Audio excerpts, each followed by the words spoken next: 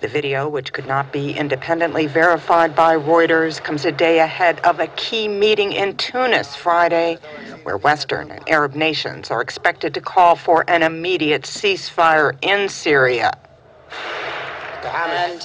U.S. Secretary of State Hillary Clinton in London says that Syria is on the brink. But it is clear to me that there will be a breaking point. I wish it would be sooner so that more lives would be saved than later, but I have absolutely no doubt there will be such a breaking point. She also said that the Syrian opposition will become increasingly capable and find the means to launch attacks. There will be increasingly capable opposition forces. They will, from somewhere, somehow, find the means to defend themselves as well as begin offensive measures. About 70 nations, including the United States, Turkey, and European and Arab countries that want Syrian leader Bashar al-Assad to step down, will take part in the talks. But Russia and China, which have jointly vetoed 2 UN Security Council resolutions on Syria, say they will stay away. Hundreds of angry tribesmen marched through the dusty streets of Banu in northwestern Pakistan. They're protesting against U.S. drone attacks in the region. Chanting anti-American slogans, demonstrators gather to listen to local leaders denounce the controversial tactics employed by the U.S. in its battle against militants near the Afghan border. Over the last 3 years, drone strikes have quietly become the U.S. administration's weapon of choice against insurgents. In 2010 alone, the unmanned aerial vehicles claimed more than 1,000 lives. One anti-drone activist describes the attacks as terrorism. These are innocent tribesmen who defeated the British, who defeated Russia. Today, America is terrified of their might. There are no terrorists here. These are suffering tribal people. This is just American terrorism. America is the biggest terrorist. The sweeping use of drone strikes in Pakistan has created unprecedented anti-American sentiment in the volatile country. While U.S. intelligence officials claim that only a handful of civilians have died in drone attacks, the vast majority of Pakistanis believe thousands of non-combatants have perished. Well, there is no doubt Pakistani people are really getting to a point of no return about the US-Pakistan relations. And the real issue that Pakistani people are facing is indifference by the leadership. There was a rally of about 1,000 people in Islamabad which had a cluster of leaders, but hardly 1 or 2 of them could be elected from a constituency in a general election which is fair. So the problem is that all these people who are taking credit of these, or trying to cultivate on this anti-US sentiment do not have much credibility in the people.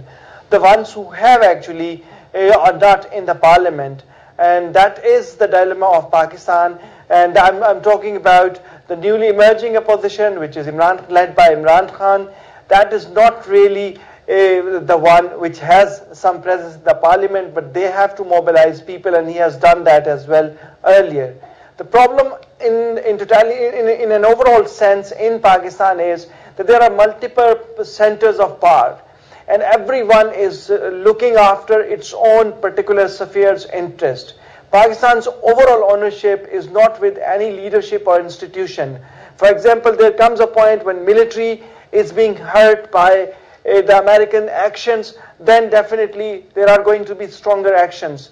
If politicians are really facing some music, they become a kind of an opposition. And similarly, civil society or the media. But there is no general consensus as to how to deal with Pak-US relations in the next, say, decade or so. Hello everyone, welcome to Global Government News. Today is Friday, February 24th, 2012, and I'm Darko. This is my website, ggnonline.com. Also on YouTube, if you'd like to check it out, it's ddarko2012, and I recommend subscribing to ddarko2013, my other backup channel. Check out this poll. When do you think or feel the crap will hit the fan? Next 3 months, next 12 months, or i.e. year, or next 4 years, or never. It'll be a smooth transition. So far, the majority, 39%, are saying within the next year, followed by the next 3 months. Okay, so I'm ready to move on here. The first article I have up is Head in the Sand. UK recognizes Syrian rebels. We have Britain will recognize the Syrian National Council as a legitimate representative of the Syrian people, Foreign Secretary William Hague said in a run-up to the Friends of Syria meeting in Tunisia. The Friends of Syria. Well, no, they're the enemies of a sovereign Syria. That's what I mean. They're hatching plans. They already have Al-Qaeda. They already have weapons, and so when Hillary Clinton says that they're going to find weapons somehow, some way. Well, they already have weapons, and she doesn't really care about loss of life. I can assure you of that, as long as it furthers whatever their political global agenda is, or may be. In a move that is unlikely to placate Chinese and Russian concerns over taking sides in a civil war, Hague further condemned Assad's government as a criminal regime. So remember that with Gaddafi, remember that with Saddam Hussein. Finishing up with this article, Hague urged the international community, right? So it's just like, okay, well, who has any say in this international community? Well, I don't, you don't, nobody does, except for people like Clinton. Even she doesn't. She's just blabbing off whatever the Council on Foreign Relations and a Trilateral Commission and the Council on 300 tell her, right? Whatever talking points they give her to tighten the diplomatic and economic stranglehold on Syrian President Bashar al-Assad. Then we have Syria rebels will get arms somehow, some way, Hillary Clinton says. We saw it in that video. Go in there and check that out. Links will be posted in YouTube's video description for new viewers. Syrian rebels confirm receiving arms from Western countries. So the Syrian rebels have confirmed this. They said here that foreign countries, including the West, are arming them to fight against the government of President al-Assad. So, speaking at an international conference on Syria unrest in Tunisia, a Syrian opposition source said on Friday that several countries are providing armed groups in Syria with weapons which are being smuggled into the country. He also criticized foreign powers for ignoring the arms smuggling aimed at causing chaos in Syria. Meanwhile, Saudi Arabia's foreign minister, Saudi bin Faisal bin Abdul Aziz Al Saud, attending the Friends of Syria conference, has openly supporting arming Assad opponents. And of course, you had Mitt Romney, Newt Gingrich, and our favorite Mr. McCain, John McCain, calling for arming the Syrian terrorist rebels. It says here, Syria, British Special Forces, CIA, MI6 supporting armed insurgency.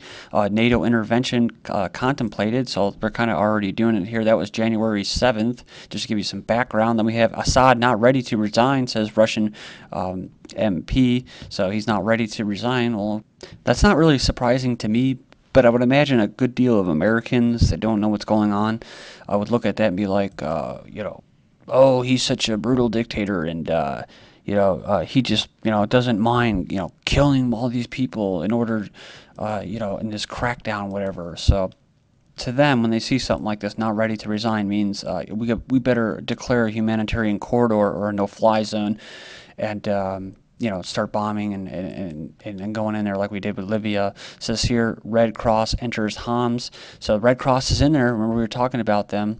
Big fraudulent globalist quote charity in the name of charity, in the name of humanitarianism. We're going to go in there and save these people from a tyrannical government. So U.S. European security officials discount Iran Al-Qaeda links. Well, they have to, because there is no relationship. I mean, why would there be a relationship between Al-Qaeda, which is Al-Qaeda, backed by the CIA, a fabrication of the Zionists and all them? Why would they be working with Iran, who is having to deal with CIA assets in their country all the time? So, no, I don't see them working together. So, the intelligence agencies their own private terrorist group urges outside help for Syrian rebels. Remember, I covered this from the 12th. So it's pretty crazy, because you have all these countries all meeting up, deciding a sovereign nation's future, right? And then you even have Al-Qaeda, their own private terrorist group, who had a regime change take place, helped a regime change take place in Libya.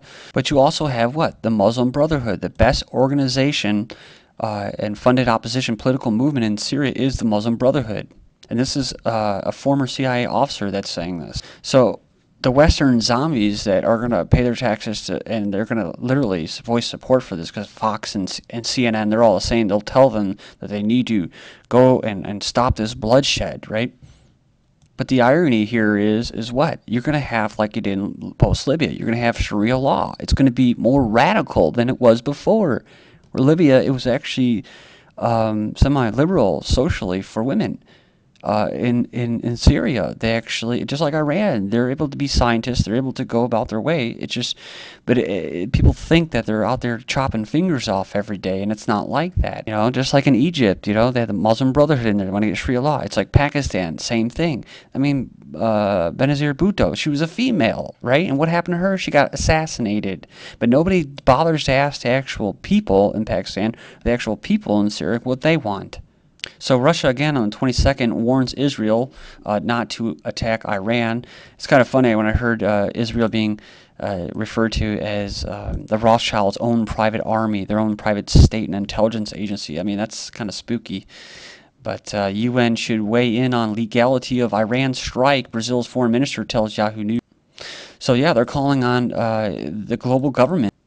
And what is weird is that, you know, ultimately that's who makes the decisions, right? Because it's all in the name of what? We got a UN, humanitarian mission. We got to go. So they're already kind of deciding how to declare wars, when to declare wars. Like in Libya, like in Somalia, with Bagbo and Cote d'Ivoire.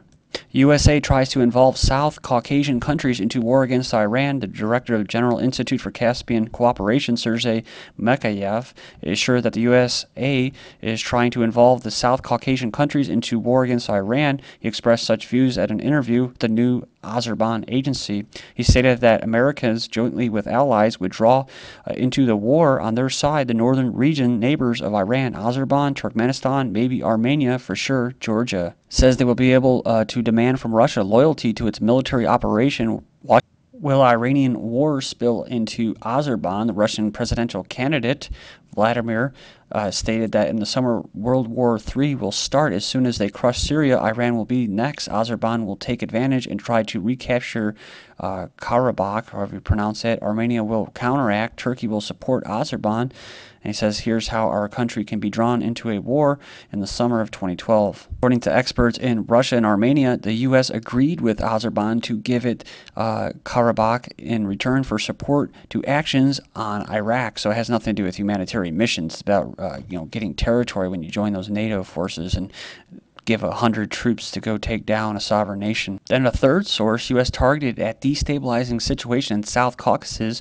Destabilization of the South Caucasus is within the U.S. plans and will be realized through the American Greater Middle East Project. Polish expert Pikorski told Armenian News.am, according to him, it will be more real if the ruling regime of Syria falls. After the regime falls, a real war will be launched. Syria is the key partner of Iran in the region, and Iran's position will weaken if Syria's authorities fall. Furthermore, the events will reflect into the South Caucasus, the expert said. According to him, he went on and said that it will also weaken Russia, but also China. The Greater Middle East Project will allow the U.S. to achieve geopolitical advantages and increase its influence in the Central Asia area rich in hydrocarbons. Russia says the U.S. might use Kyrgyzstan air base in Iran strikes. If you've been a long-time viewer, you know or realize or remember that I've mentioned Central Asia many times as far as, quote, World War III.